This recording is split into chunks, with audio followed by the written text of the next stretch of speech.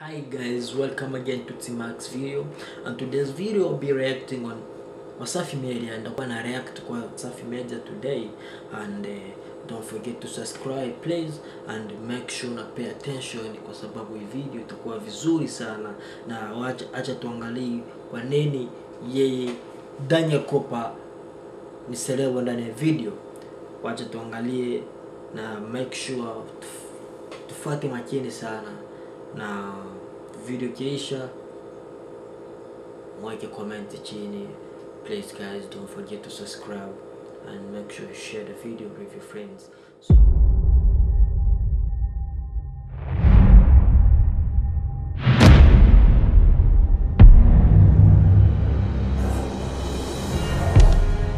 Huko mkasa maarufu sana,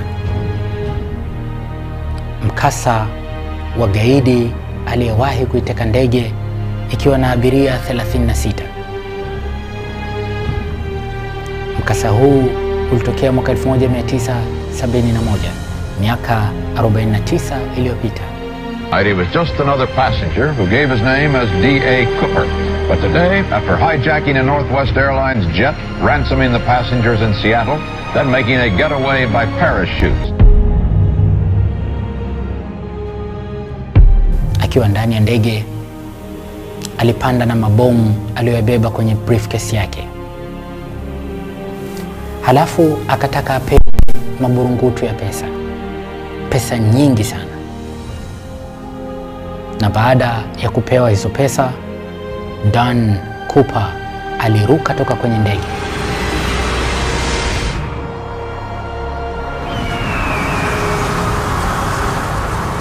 Kwa miaka 40, Dan Cooper alisakwa kila kona, lakini hawakufanikiwa kumpata. FBI waliwahoji zaidi ya watu 800 kwenye kesi hii, lakini bado hawakufanikiwa kumpata Cooper.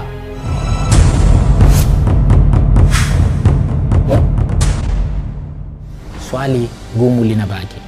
Yuko wapi Dan Cooper? Kwa miaka 40, FBI wamefanya uchunguzi wa kina kutafuta alipo Dan Cooper. Watu zaidi ya 800 wamedondokea kwenye vibano vya FBI, lakini jibu halijapatikana. Dan Cooper yuko wapi? Makabrasha ya uchunguzi wa hii kesi yalifikia kujaa kontena zima la futi 40. Bado haijatosha kujua alipo Dan Cooper. Hii ni moja kati ya kesi kubwa zaidi za kihalifu kuwahi kutokea duniani. Na hii ndio simulizi yetu ya leo. The Storybook.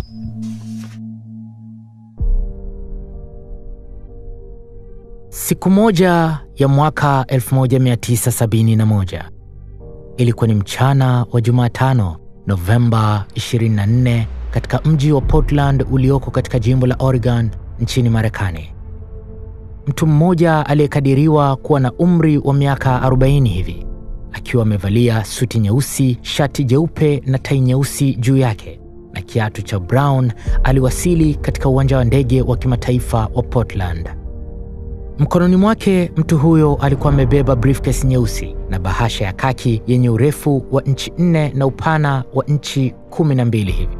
Hakuna ambaye alidhani kuwa mtu huyo mtanashati alijiandaa kutekeleza uhalifu mkubwa ambao hautasahaulika. Bwana huyo alisogea taratibu kwenye dawati la kukatisha tiketi ya ndege na kukata tiketi ya safari moja, yani one way ticket, kwenda mji wa Seattle, Washington. Alikata tiketi yenye thamani ya dola 20 za Kimarekani kwenye ndege nambari 305 aina ya Boeing 727 iliyokuwa ikimilikiwa na kampuni ya Northwest Orient Airlines. Wakati akikata tiketi, mhudumu wa kukatisha tiketi alimuuliza jina lake ili aandike katika rekodi za abiria watakaoanza safari mchana ule. Mtu huyo alimtajia mhudumu kuwa jina lake anaitwa Dan Cooper. Baada ya hapo, Bwana Cooper akalipia tiketi yake kwa pesa taslim na ndio ikawa mwanzo wa kesi ngumu zaidi kuwahi kufanywa na FBI ya Marekani. Muda ulipofika, Bwana Cooper asiyekuwa na maneno mengi aliingia kwenye ndege aina Boeing 727 Flight 305, ndege iliyoanza safari yake kwenda mjini Seattle ikiwa na abiria 36 na wafanyakazi wa ndege 6. Alipoingia kwenye ndege hiyo, Bwana Dan Cooper alikaa siti ya katikati, mstari wa nyuma kabisa, wakati abiria wengine wakiendelea kujiweka tayari kwa safari, na huku wahudumu wa ndege wakipita kujaribu kuweka kila kitu sawa kabla ya safari kuanza. Dan Cooper alimuita mhudumu mmoja na kumwomba amletee soda na kinywaji aina ya bourbon ambacho ni jamii ya whisky. Akanywa huku akijichochea kwa sigara pia. Muda mfupi tangu ndege kuanza safari, inakadiriwa ilikuwa ni majira ya saa 9 alasiri, Dan Cooper alimuita mhudumu wa kike aliyekuwa akiitwa Florence Schaffner na kisha kumpatia ile bahasha aliyokuwa nayo mkononi wakati anapanda ndege. Na halafu akamwambia kwa kumsisitiza, "Miss, you better read that." Akimaanisha ni vyema ukasoma huo ujumbe kwa haraka. Yule mhudumu mrembo Florence Schaffner akaifungua ile bahasha ili aone kilichomo ndani. Akakuta kikaratasi kidogo kilichoandikwa kwa mkono maneno yaliyosomeka, "There is a bomb in my briefcase. Please come sit with me." Yaani, nina bomu kwenye sanduku langu. Tafadhali njoo uketi nami. Mhudumu Florence Schaffner akapatwa na mshtuko mkubwa sana, na akiwa anatetemeka kwa uoga, ikamlazimu atii amri na kwenda kukaa kando ya bedui Dan Cooper. Alipokwenda kukaa kando yake, kweli Bwana Cooper akafungua briefcase yake na kumwonyesha ndani, likiwa na mabomu yaliyotengenezwa kwa kusukwa na baruti 8 kubwa na nyaya nyingi zisizohesabika kwa haraka. Mhudumu Florence Schaffner akiwa ameketi kwa wasiwasi mkubwa kando ya yule gaidi Dan Cooper, akapewa amri nyingine ya pili. Dan Cooper akampatia peni na karatasi na akamwambia aandike kila neno alilokuwa akilitamka, kisha aipeleke kwa marubani karatasi hiyo. Baada ya muda mfupi, yule mhudumu alionekana akiinuka na karatasi mkononi mwake na akaanza kupiga hatua kuelekea katika chumba cha marubani.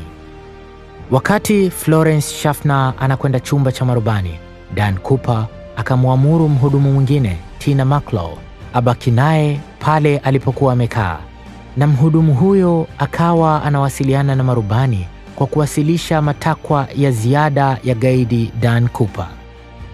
Muda wote huo wa tukio, hakuna abiria wala mhudumu mwingine yeyote aliyekuwa ameshtukia mchezo uliokuwa ukiendelea. Alipofika katika chumba cha marubani, mhudumu Florence Schaffner akakabidhi kile kipande cha karatasi na kwa ufupi akaelezea mkasa aliokutana nao.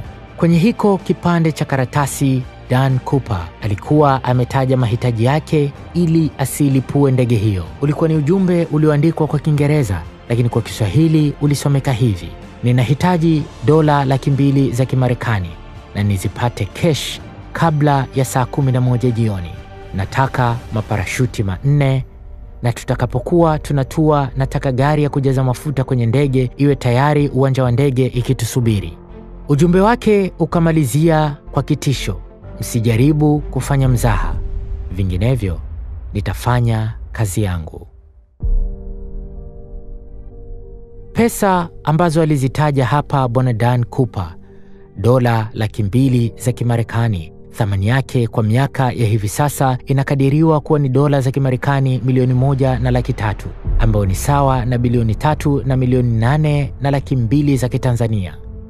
Rubani pamoja na timu yake hawakuwa na namna isipokuwa kuwasiliana na kituo cha mawasiliano ya anga na kisha kuwaambia juu ya tukio la kutekwa kwa ndege yao na matakwa ya gaidi Dan Cooper.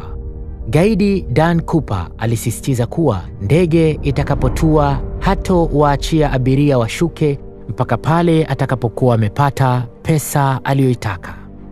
Ndege hiyo iliyotekwa, Flight 305, ikiwa mateka mikononi mwa Dan Cooper, ikalazimika kubaki angani ikiwa inazunguka bila ya kutua chini kwa zaidi ya lisali 1.5. Muda huo ilikuwa ni muda ambao mamlaka za mji wa Seattle zilikuwa zikihangaika kutafuta pesa aliyoitaka apewe Dan Cooper.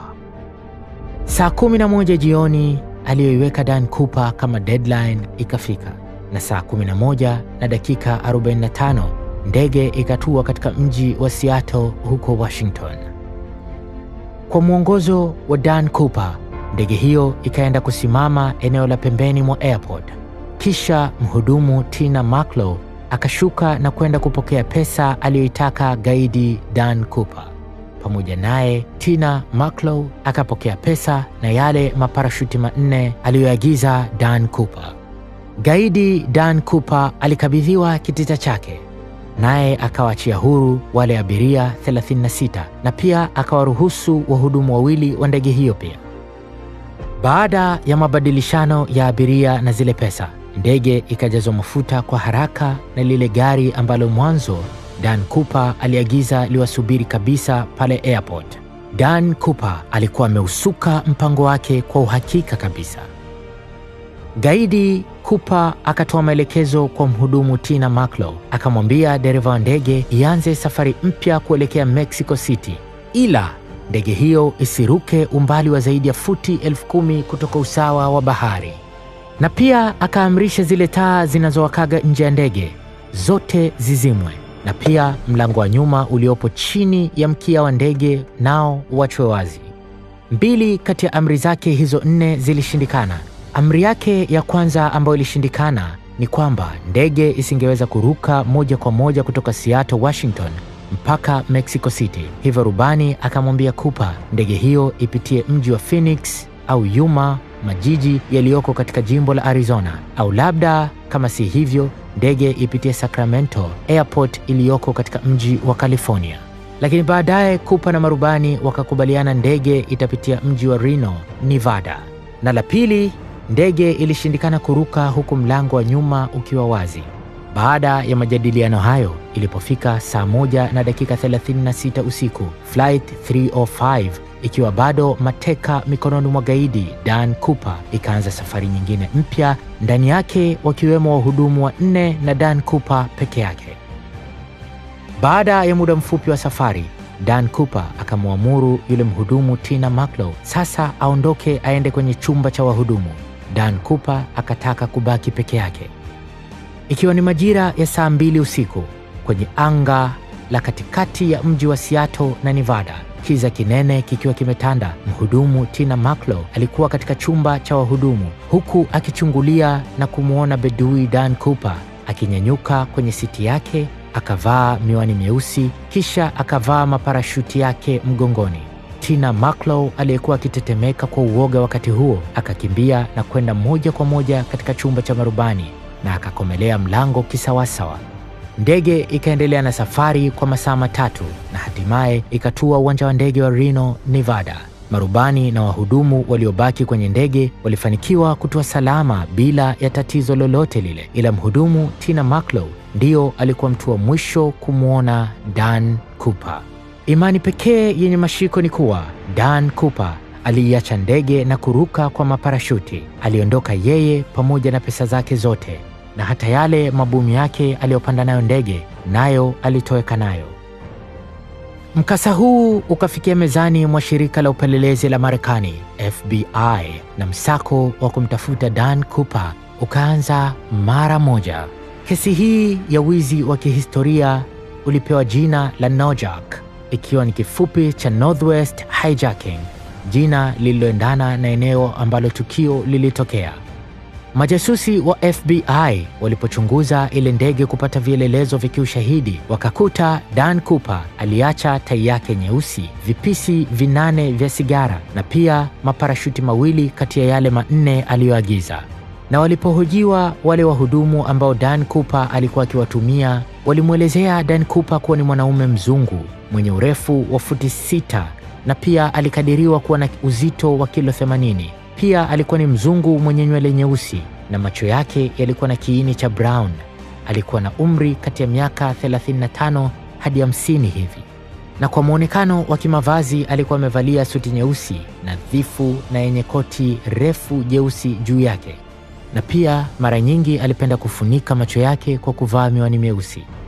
Na kulingana na maelezo haya ya watu waliomuona sura yake, Dan Cooper, wataalamu wa kuchora sura za watu wa FBI wakaanza kutengeneza picha mbalimbali za mfanano wa sura ya Dan Cooper. Marubani waliokuwa wakiendesha ndege wanasema kuwa ilipofika saa 2:05 usiku, rubani We're gonna stop from here. Then next week we're gonna finish the full video. So that was a story of Daniel Cooper. The guy wasn't really a good person. They didn't know who he was, and that's why they couldn't find him. Thanks guys for watching, and I'll be posting more and more videos, so make sure you share the video, you subscribe, share with friends, and you have any question, drop it below, and I'll be back to you guys as soon as possible. Thanks again. That's Tmax Vision again. Please guys, don't forget to subscribe and make sure you share the video with your friends.